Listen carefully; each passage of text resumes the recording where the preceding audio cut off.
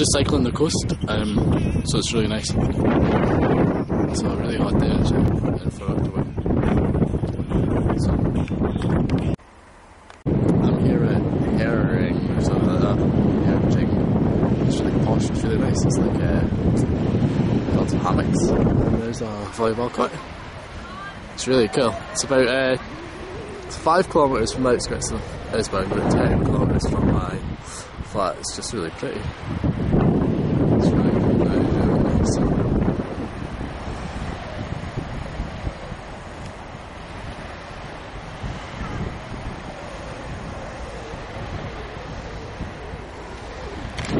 But it's a little cold. I've got my hat on. I don't know if you can see that here.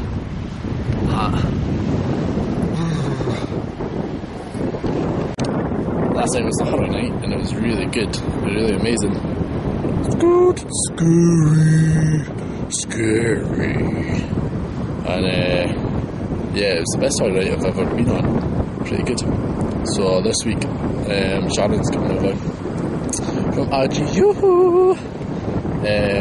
for our placement meeting, and we'll meet her on Monday and Tuesday, and then she comes to the club on Thursday. So quite exciting, starting week. But also at my midpoint meeting, there has to be Lona from the university. I'm quite anxious about it actually, because the way communication was left with Lona, it's just not brilliant. So we'll see. So just chilling out on the beach. And it's really windy. Really windy. Oh look, a minute, I'll show you. Someone climbing a pole. Pretty cool.